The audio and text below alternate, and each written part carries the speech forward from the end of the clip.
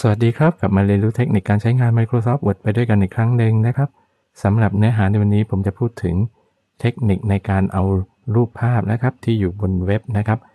มาใช้ร่วมกับตัว Mail Merge นะครับอย่างเช่นอันนี้ผมยกตัวอย่างเป็นการทำตัวแคตตาล็อกของสินค้านะครับรูปพวกนี้นะครับมาจากตัวเน็ตทั้งหมดเลยนะครับแล้วก็วิธีการฟอร์แมตข้อมูลนะครับที่เป็นตัวเลขนะครับอย่างเช่นใส่คอมมาเข้าไปนะครับว่าเราจะทำกันยังไงนะครับเริ่มต้นมานะครับเดี๋ยวผมปิดตัวพวก Word พวกนี้ทิ้งไปก่อนแล้วกันนะครับมาดูหลักการนะครับ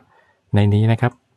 สมมุติว่าผมมีตัวแคตตาล็อกของสินค้านะครับรายละเอียดต่างๆเก็บอยู่ในตัว Excel นะครับก็มี Product ID มีชื่อ Product มีโมเดลแล้วก็มีราคานะฮะแล้วผมก็บอกว่าตัวรูปภาพนะครับเดี๋ยวมาดูนะครับรูปนี้เนี่ยผมมีตัวเว็บเซิร์ฟเวอร์อยู่ที่บ้านเนี่ยผมจะลองเปิดตรงนี้ให้ดูนะครับผม Copy ตัวเมื่อกี้มาแล้วก็แปะเข้าไปนะครับอันนี้ก็จะเป็นตัวรูปหูฟังเห็นไหมครับตรงนี้เนี่ยนะฮะงั้นอันนี้นะครับตัว Image ที่จะเอาไปใช้ในตัว Mail Merge นะครับคือถ้าอยู่บนเว็บเราก็ใส่ตัว HTTP พวกนี้เข้าไปแค่นั้นเองนะครับตรงไปตรงมาเดี๋ยวผมทดลองให้ดูอีกอันหนึ่งเป็นรูปไมโครโฟนแล้วกันผม Copy ตัวนี้มานะครับเรามาเปิดตรงนี้แล้วก็ Ctrl V แปะเข้าไปนะครับก็ได้เป็นรูปไมโครโฟนเห็นไหมครับสมมุติว่าอันนี้เป็นข้อมูลของเรานะครับแบบง่ายๆแบบนี้นะครับผมก็ไปเปิดตัว Word ขึ้นมานะครับแล้วก็สร้างเอกสารใหม่จากตัว blank document ตรงนี้นะครับแล้วเข้าสู่ตัว mailing ตรงนี้นะครับเพื่อที่จะทำตัว mail merge ของเราเนี่ย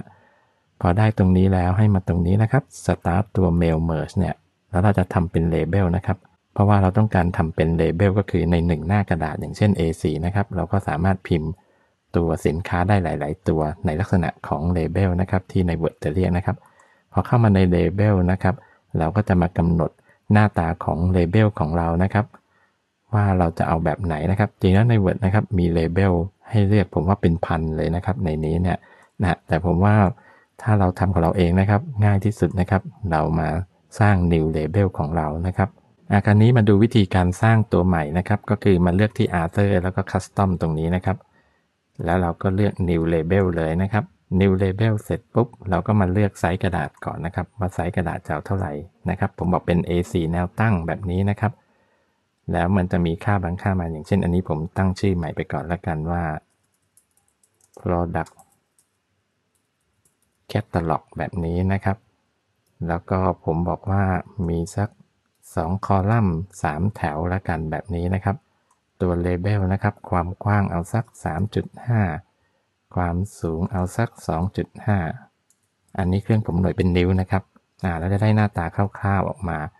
และคราวนี้เราก็มาเซต horizontal pitch นะครับก็คือช่องระหว่าง1 label นะครับตรงนี้มันกว้างไป10นิ้วเนี่ยจริงๆแล้วมันก็คือเท่ากับความกว้างของ label บวกไปนิดหน่อยผมเอาสัก 3.7 แล้วกันแบบนี้เห็นไหมครับตอนนี้มันเครื่องจะแสดงตรงนี้แคบๆแล้วคราวนี้ก็ vertical pitch นะครับเราก็กำหนดนะครับให้สูงกว่า height ตรงนี้นิดนึงก็พอนะครับอันนั้นเป็น 2.5 อันนี้ผมเอา 2.7 แล้วกัน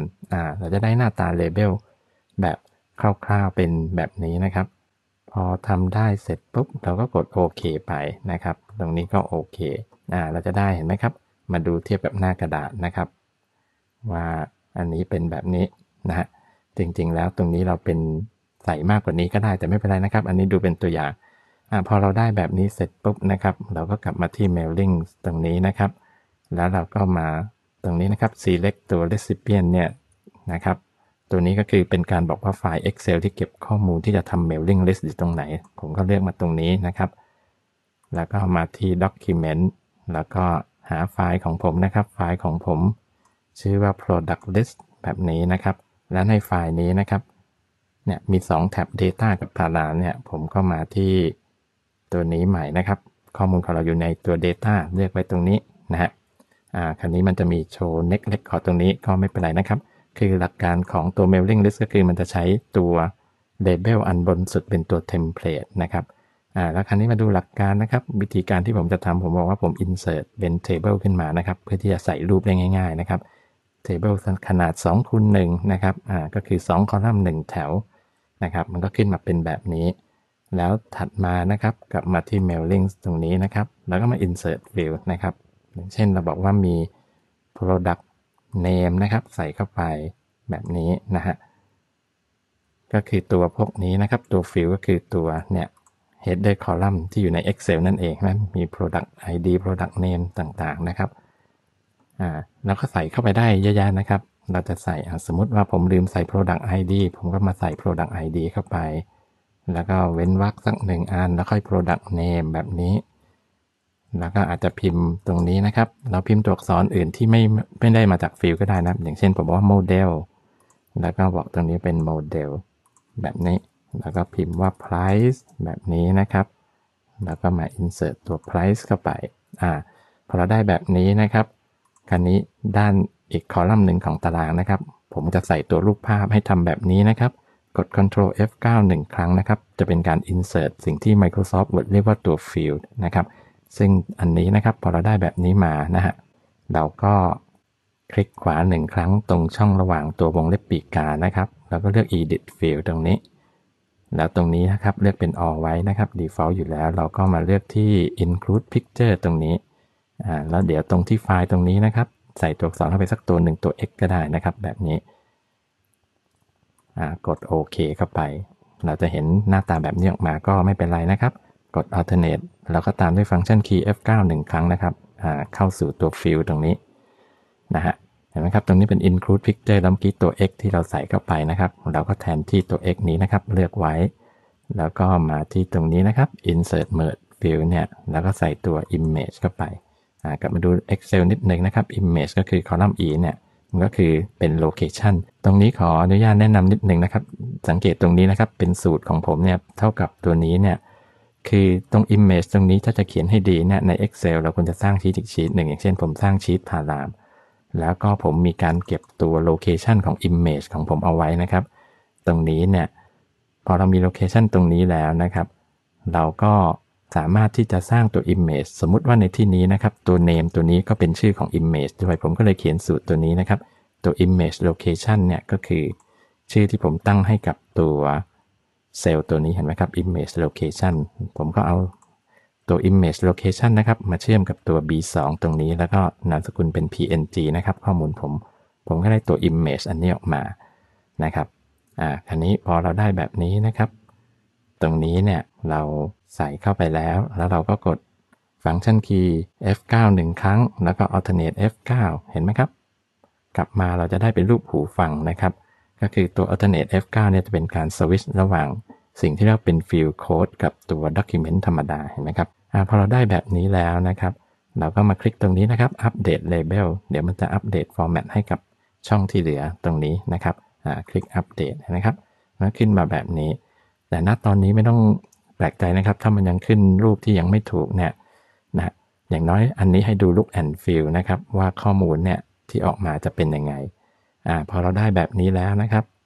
เราก็จะลองพรีวิวดูได้นะครับคลิกพรีวิวนะฮะเห็นไหมครับรหัสสินค้าชื่อสินค้านะครับก็มี headphone microphone tablet microwave เนี่ยพอเราได้แบบนี้สมมติเดี๋ยวผมจะไม่เอาเส้นในตารางนะครับผมก็มาแก้ที่ตัวแรกคลิกตรงนี้ไปมาที่ดีไซน์แล้วก็ border ตรงนี้นะครับบอก no border เป็นแบบนี้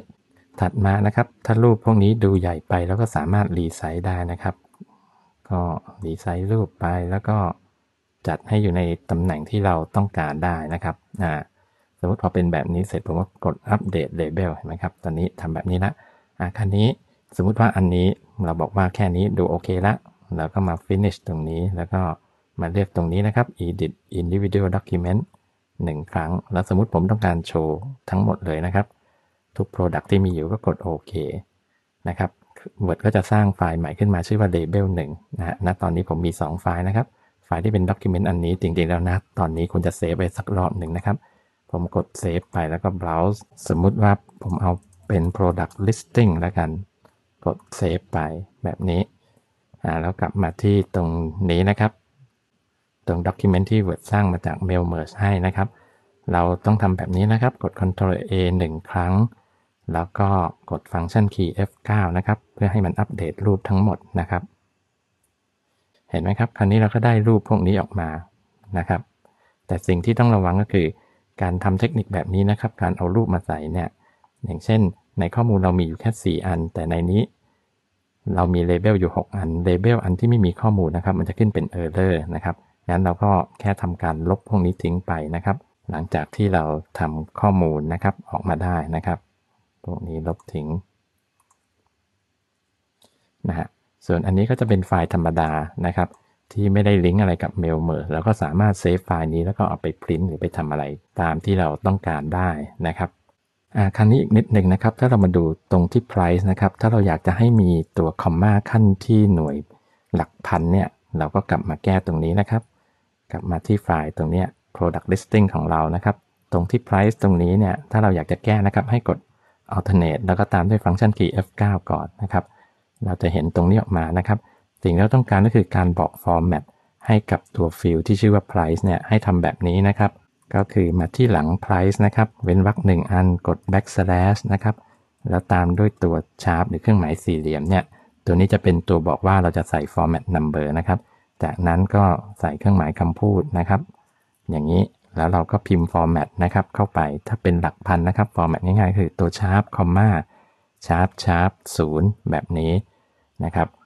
ดูนะครับอันนี้คือ format บอกว่าตัว field ที่ตัว price ตรงนี้จะ format แบบที่มี comma ที่หลักพันพอเราทำอย่างนี้ได้นะครับเราก็กด alternate ตามด้วยฟังก์ชัน key F9 กลับมาแบบนี้แล้วเราก็กดอัปเดตตรงนี้1ครั้งแล้วก็มา preview ดูนะครับเห็นไหมครับคันนี้เนี่ยมันจะมีตัว comma ที่หลักพันให้สำหรับข้อมูลที่เป็นราคาของเราละนะครับจากนั้นเราก็มา finish ตรงนี้นะครับ edit individual document เนี่ยปุ๊บกดโอเคนะครับอันนี้ออกมาเราทำเหมือนเดิมนะครับรูปมันจะไม่อัปเดตเราต้องกด Ctrl A เพื่อเลือกทั้งหมดเรากดฟังก์ชัน key F9 เห็นไหมครับเราก็จะได้ตัว product catalog ของเรานะครับออกมาโดยที่รูปต่างๆพวกนี้นะครับเป็นรูปที่เอามาจากบนเว็บนะฮะเอาละครับสำหรับเนื้อหาในวันนี้ก็ขอจบลงเพียงเท่านี้ขอบคุณสำหรับการติดตามรับชมสวัสดีครับ